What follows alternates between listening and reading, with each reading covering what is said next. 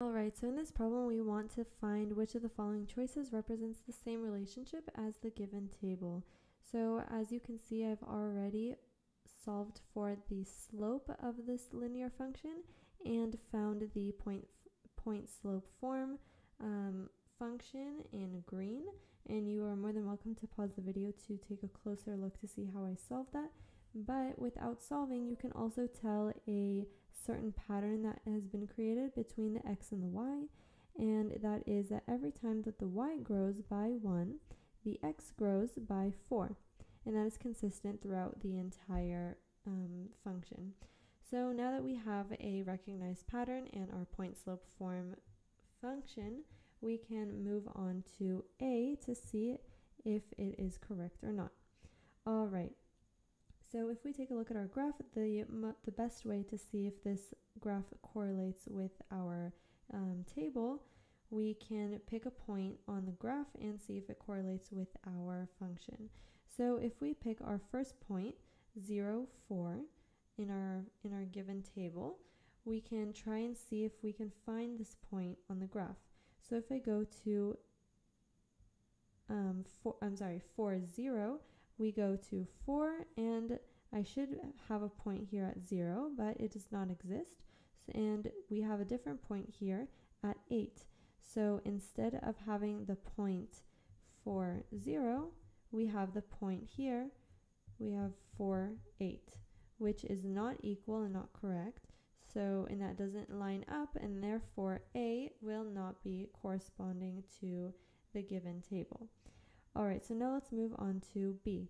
Here we have a given table that we have to see if it matches or corresponds to our given table in the problem. So here we can use our pattern that we recognized, and in our original pattern, every time that y grew by 1, the x grew by 4.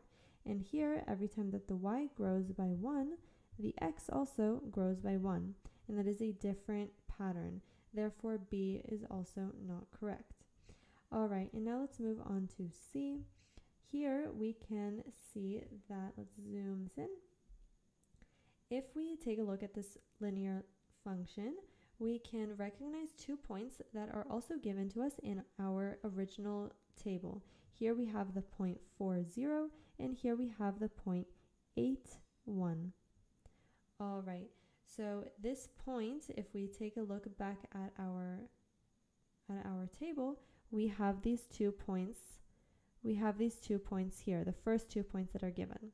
And the first 2 points that are given, if we find these 2 points, let's move back to C. If we find these 2 points, only one linear function can connect these 2 lines together. Therefore, C has to be the right answer if both of the points are found on the graph. And so C will be our right answer. And let's take a quick look at why D is not right. If we have y equals, let's write this out as we read, y is equivalent to 4 times the value of x and a constant, which is plus, and a constant c, where c equals 4. So instead of c, we can write 4. Let's rewrite it.